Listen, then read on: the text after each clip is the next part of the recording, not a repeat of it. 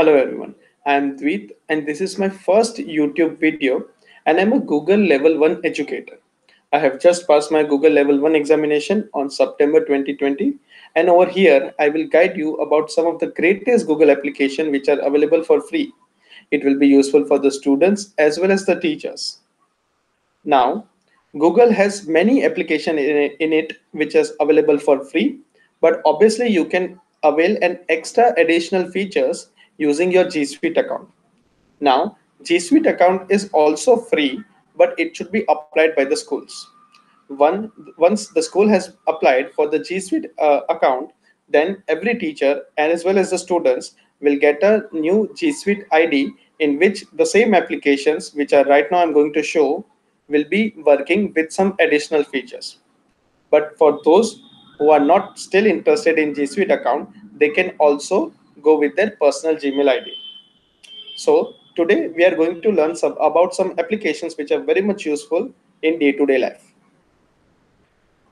Now, what you have to do in this case, you have to enter with your Gmail account as you are doing normally. So as you are going to enter with your Gmail ID and password, you will be able to see this kind of email applications with you. Now over here, there is a three dots, three by three dots, okay, you can see, and that are the Google applications. So once you click, this is known as the waffle, and when you click it, you will get a different type of applications. Either you can directly go to this application or you can click over here to go to that applications. So there are different applications which are available for free, such as Drive is one of the greatest application of Google in which we can store our data for 15 GB. So suppose if I want to store a very important document that I don't want to miss, so I will just upload it over here so that that file will be remaining forever on the drive. So you don't have to worry about that my laptop crashes or this happens or I'm not able to bring my laptop. You can obviously anytime, anywhere in the world, you can just log in with your account and get that file from the drive. So we will learn this drive a little bit later. But today we are going to learn one of the greatest application, that is Google Docs. So you have to go to that Google Docs and click over there. Once you click over that, there are different templates available, such as if you want to create a resume, if you want to do a letter, if you want to do a project proposal or anything else, or otherwise you can always start with a blank list also. So once you start with the document, a blank document, okay, you can see over here there is a name you have to give for the document. Right now it is an untitled document, so therefore you can give any of the name to this document. So once you are giving the name of this document, you can use this document same as our Microsoft Docs. Now, all the features which we were using in Microsoft document, the same features are available in Google Docs also. But as you know, there are many additional features that we can use it, and it will be very much useful for all the teachers.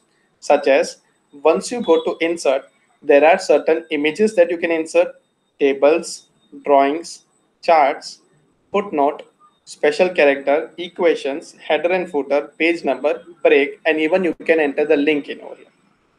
But this all options are even available in Microsoft Docs. So why it is so special about it? Okay, so suppose if I show you that I want to upload an image, so you can upload it either from the computer if you have an image that we are already doing, or if you don't want to waste your time, you can just click on this search on web.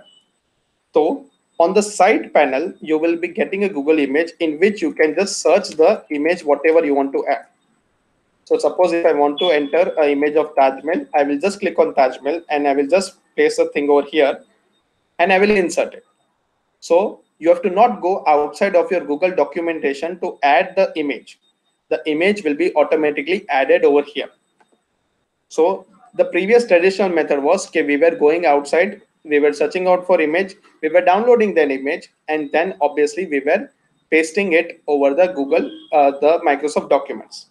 But in the Google documents, it is very much good. You can just either resize or you can just insert the image as you want. You can even make the size bigger or smaller, or you can even crop the size, okay, crop the filter, whatever you want. So this is a very great and nice application which you can use it, and it will be very much simple for you to use it. You can also align this and you can do it properly. The other greatest features that you can see over here in insert is you can enter a table, you can draw, you can draw any figure whatever you want. For example, maths teacher. Okay, you can place a chart also from the sheet. Either it will be bar chart, column graph, bar graph, anything you can do. Even you can enter the special characters. Over here you can see there are some tools which are very much useful. For example, you want to do spelling or grammar check, which you can do it. You can count the number of words in your Google documentation. You can review the suggested edits, which I'm going to clear. You can cite it using citation, and even you can explore many of the things. The main thing which is very much useful is you can translate the document, or you can even do the voice typing. So if I click on voice typing, and suppose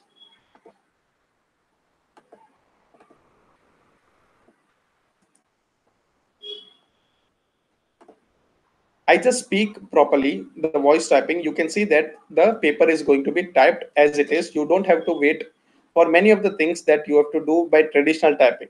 So you can see over here, as soon as I speak, the paper is going to be typed.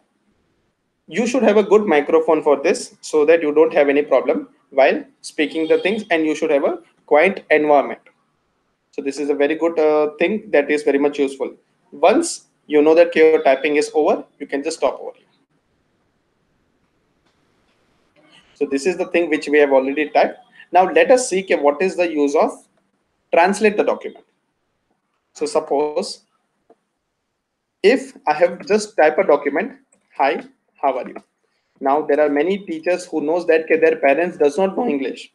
They only know their native languages. So in that case, what you can do, you can go to the tools, and over here there is an option of translate the document. Now your document right now is in English, and if you want to choose a language, you can choose a language, for example, any of the local language, whichever you are using. So in my case, the local language is Gujarati, and I will just click on translate. So after you click on translate, it will take hardly 1 or 2 seconds to translate this whole document. So as you can see, now the document is translated. From English, it is translated to Gujarati. Now, this document could be sent to your parents for some kind of information that they want to know. If they are not knowing English, and if you are not knowing how to type Gujarati, then it is very much simple. You can just type on English, and then you can translate with any of the language you want. Another benefit of using Google Docs is you can always share your document with the other people also. So for example, if I want to share this document to my friend or my other colleague, I can just click on share, and then I can enter his or her email ID so that they can also see the things. So over here, I will enter the email ID of the person that I want to add, and then I will keep it as an editor so that that person can edit the document whenever he or she wants that. So if I just send a link like this, the person has been added. Now, even that person can edit the document whenever he or she wants. So like that, you have to not waste your time by just clicking on the documents using a pen drive, and then giving it to the other person, and then he or she edits your document. Or you are sending the mail to that person, he or she is opening that mail, editing, and sending you mail again. So that kind of tedious task is now over. Now, suppose if you have your students that they are writing their essays. Okay. So if they have written some essays over here, okay, and they have typed on the things.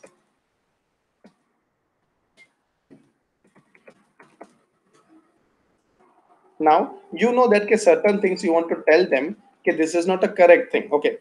Or maybe you want to correct the grammar or many of the things. Now, you will not just clearly correct their things, so otherwise they will not come to know okay, what was their mistake. So Google Docs has a very good application that you can tell them okay, what is their mistake. So for example, I want to tell that you should not write you are the best, you should write you are a good person. So I will select that thing, and there is an option over here to add and comment. So if I just add and comment over here and write it down, please write down you are good. So I will just comment over here, and then the students can see the comment that please write down you are the good, and then they can correct it. Otherwise, there is an option of suggested edit also, which we will cover in the next topic. So we'll continue with Google Docs on the next time.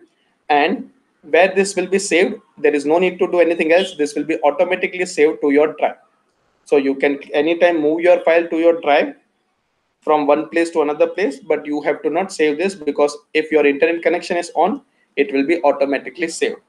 And any of the time, if you want to download this, you can just click over here and you can download to your even computer. But I suggest okay, you will keep this file in your drive only. So thank you so much for this small tutorial. Next time we will continue with Google Docs and we will learn about some greatest applications. So thank you so much and have a nice day.